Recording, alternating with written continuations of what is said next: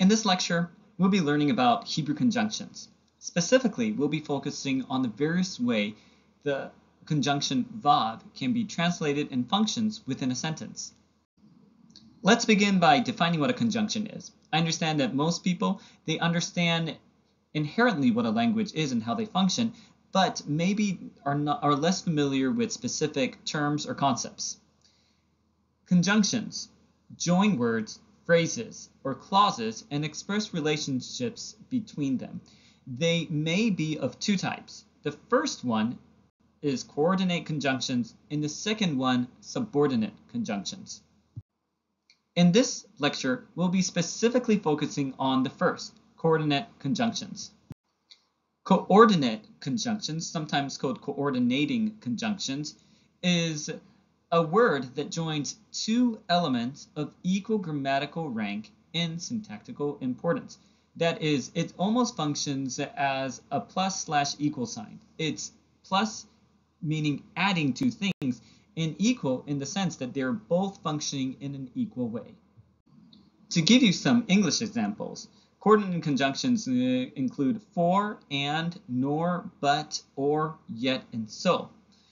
When we use these English coordinating conjunctions, we actually are joining words that are similar. That is like verbs and verbs, or nouns and nouns, or adjectives and adjectives. For example, I like cats and dogs. You can see that the conjunction and here are connecting two nouns. They're both nouns. They both have equal function.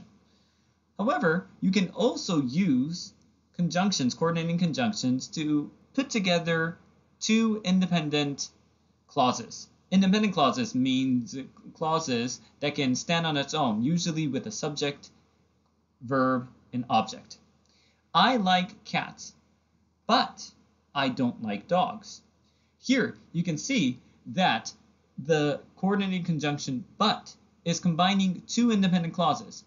I like cats. This is a sentence that can stand on its own. It completely makes sense.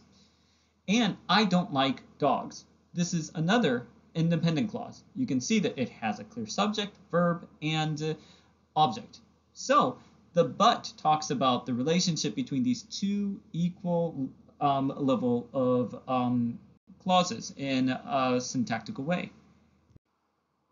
In Hebrew, there are actually only two coordinating conjunctions. The first one is the Vav. It occurs over 5,000 times, and we actually are going to have 7 various ways that this Vav can be translated and functions in a sentence.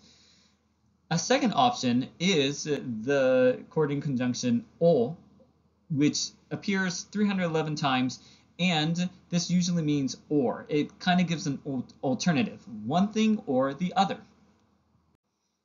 Here are the 7 ways that a coordinating conjunction Vav can be translated or functions within a sentence. The first one is but. This serves adversatively. And second, and. Here you can see that it's a conjunctive. It's adding things. Third way is or. It gives alternatives. Fourth, we can translate it as that is. This one is a use called epexegetical. The fifth one, we can translate Vav also as while, giving a circumstantial use of it. The sixth way to translate is then, as in an if-then clause, this conditional use. And finally, the seventh one, there's not a good way to translate it because you have to do it case by case. But this is when a Vav function in a way we call hendiadys, in which two words are conjoined into one specific phrase through the use of Vav. In this lecture, I will specifically focus on 5 uses. That is when we translate it into but, or, that is, while, and then. The reason being, the conjunctive use of and is the most common and natural way that it appears. So I don't think we need much of an explanation of how this functions. However, the 7th one I would actually not explain here because it's quite rare and it's kind of unique. So if you come across this use, just make sure to use one of these grammar books to find out what use it is. When all else fails, it's a hendiadys, but that is quite rare. The first use that we'll be focusing on today is vav as the word but, adversatival uses. Sometimes this is also called disjunctive because it disjoins or contradicts two things. This introducing a contrasting or antithetical idea. That is, there's a contrast between what precedes the vav and what follows the vav. And an example of the adversative use of vav can be found in Genesis chapter 6. We read, I regret that I have made them, but Noah found favor in the eyes of the Lord. Here you can see that ve noach matzah chen is serving adversatively as a contrast compared to nachamti. I have regretted. I regret something. Here you see that even though God or Yahweh regrets in the preceding sentence, here, in contrast to all the evil, Noah was one who found favor in God's eyes. You can see in this case, you wouldn't be translating vav as and, but the right way to translate this is this adversative use of but. Another important way that vav is used in Hebrew is with the connotation of or. This is, it introduces an alternative. The vav joins alternatives and options to the list. Let me give you an example. In this passage, we actually read this command or prohibition of not doing work on the Sabbath. Lo ta'aseh kol melacha ata. You shall not do any work. However, the list goes on, and it keeps adding alternatives. Neither you nor bincha u bitecha, that is neither your sons nor your daughters. And the list goes on. It says any one of these people that are listed here, neither one, anyone is not supposed to be doing work. Here you can see that or nor in this sense is the most appropriate way of translating the vav in this sentence. In some instances, though, a good way to translate the vav is, meaning this is functioning exegetically, in which the vav introduces a clause or phrase that describes more fully, clarifies, expands, or paraphrases the clause that precedes it. That is, whatever following vav further explains, describes the clause or sentence preceding it. In Deuteronomy chapter 32, we actually read that for they are people void of counsel. That is, they do not have understanding.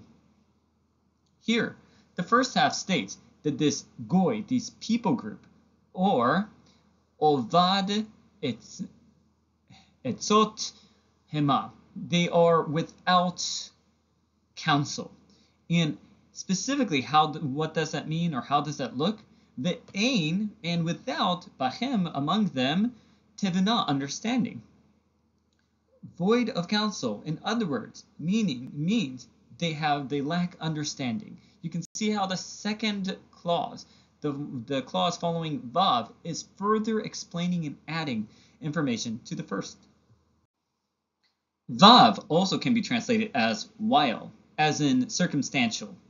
The vav introduces a clause that details the circumstances under which a certain action in the previous clause takes place. In Genesis chapter 24, we're in a scene where we are introduced to the character Rebecca coming to the well. It reads, Rebecca yotzeat ve kada ar shikma. Rebecca came out while her jar was on her shoulder. Here we see that the first sentence or statement is Rebecca came. And the second part following vav is answering the question, well, when did she come? And here we read that, well, she came while her jar was on her shoulder. This gives the idea of the circumstances or what was happening when the first verb was taking place, the first action was taking place. Another important function of the Vav is used in an if-then that is a conditional sentence. The Vav introduces the apodosis of a conditional sentence. For those who are unfamiliar with this expression, protasis and apodosis, you should know that protasis is a grammatical way to talk about an if clause. And apodosis gives the then, the second half. If something happens or if a certain condition, then the result is as follows. So here there is a protasis and apodosis, and Vav can function to introduce the result. An example of this use of Vav in a conditional sense is seen in Genesis chapter 31. In this sentence, we read that if he says thus, the speckled one should be your wages, and then all the flock bore speckled ones, you can see that the sentence begins with this conditional statement, if so and so. And then the Vav gives the apodosis, then what happened as a result of that statement. That is, then Yaldu kor hatson nekudim. That is, all the flock, what they bore, ended up becoming speckled ones. The condition and result of the condition is seen in this text. I hope that the examples that I gave give you a good sense that at this point, it's not good enough to simply translate Vav every time you see it as Vav. In fact, Vav has very distinct ways that they're used and different ways that you should translate them depending on the literary context and their usage. And the best way to go about this is to read the grammatical textbook and find out how different ways we should be aware that a certain maybe conjunction functions. In order to do this, one great way to do it is to look up Hebrew reference books. Here are 4 excellent options that there are out there. You can use any of these, and my advice is if you come to a certain particle or verb or expression that you're not aware of, try looking about the function in the entries of these books. Say, well, how are the different ways Vav function? You go to a conjunction section and read all the different ways that Vav could be functioning. And a lot of these these textbooks will give you biblical examples that will help you identify and learn and get a sense of the different ways that a conjunction may be functioning in your sentence.